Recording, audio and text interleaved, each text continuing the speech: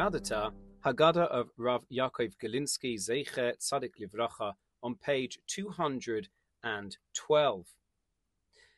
A matter of life and death.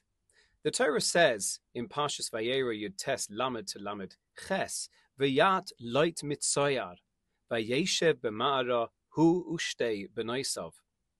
V'taharena shtei b'nois loit ma'avihen.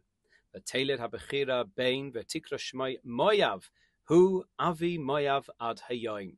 V'hatzi'ira gam hi yalda bein, v'tikra shmai ben ami, v'hatzi'ira hu avi b'nei amoin ad hayoim. Lot went up from Tzoyar. He dwelt in a cave with his two daughters. Lot's two daughters conceived from their father. The older bore a son, and she called his name Moav. He is the ancestor of Moav until this day.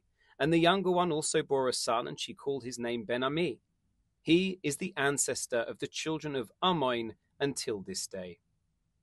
When Moran HaGaon Harav Moshe Feinstein, Zecher Tzadik Livracha, who lived from 1895 to 1986, the Posek Hador, the Rosh Moetzes Gedolei HaTorah, and Rosh Yeshivas Mesifta Tiferes Yerushalayim, was beginning his rabbinical career, he was appointed as the Rav of Luban in Russia, and he remained in the position for 16 years.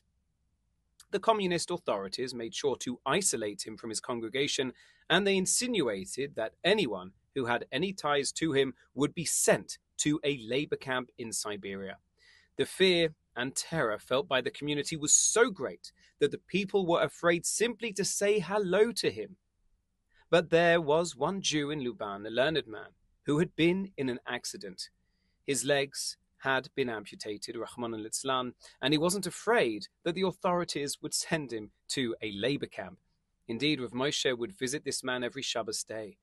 Every Friday night, especially on the long winter Friday nights, the Jews of the community would come to this Jew's house, and he would give a shir on the Parsha. On the Shabbos day of Parshas Vayera, Rav Moshe came to visit him as usual, and the Jew said to him, "Today, I'm going to die." Rav Moshe was shaken. "How can you speak like that?" The Jew explained that the night before, people had come to his house to hear his shir on the Parsha as usual, and he spoke about Lot's daughters. He explained that after the destruction of Sodom, their father brought them to a cave to live. They thought the whole world had been destroyed and that they must have children with their father in order to continue the world. The Gemara says that they thought that they were doing a mitzvah and they were saving the world, but when they left the cave, they saw they had made a huge mistake and the rest of the world was not actually destroyed. How then could they think it was fitting to name their children by their actions? One named her son Moav, implying the son of my father, and the other called her son Ben-Ami, implying the son of my nation. And this man came to the conclusion that these daughters had exhibited a clear violation of Sneas. That night, two old women appeared in a dream. They were dressed extremely sneers, covered in black from head to toe, and they introduced themselves as Lot's daughters. They told him that they were summoning him to a din Torah in Shemayim, since he had slandered them and judged them unfavorably. Everyone knew that we were righteous. After all, the angels saved us from the destruction of Sodom. So when we became pregnant, people would have assumed that we had conceived miraculously, and they would attribute godliness to these children, as the Christians did 2,000 years later. We agreed instead to allow ourselves to be humiliated and scorned, and announce the circumstances of our sons' births through their names, so that no one would make such a terrible blunder. We spared mankind from falling victim to false messiahs.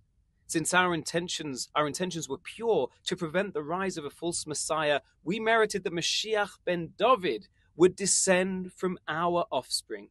Rus, from the nation of Moab, was David HaMelech's great-grandmother, and Naamah from Ammon was Shlomo HaMelech's wife, the mother of Rachavam. But since you judged us unfavorably, we are summoning you to a din Torah in Shemayim.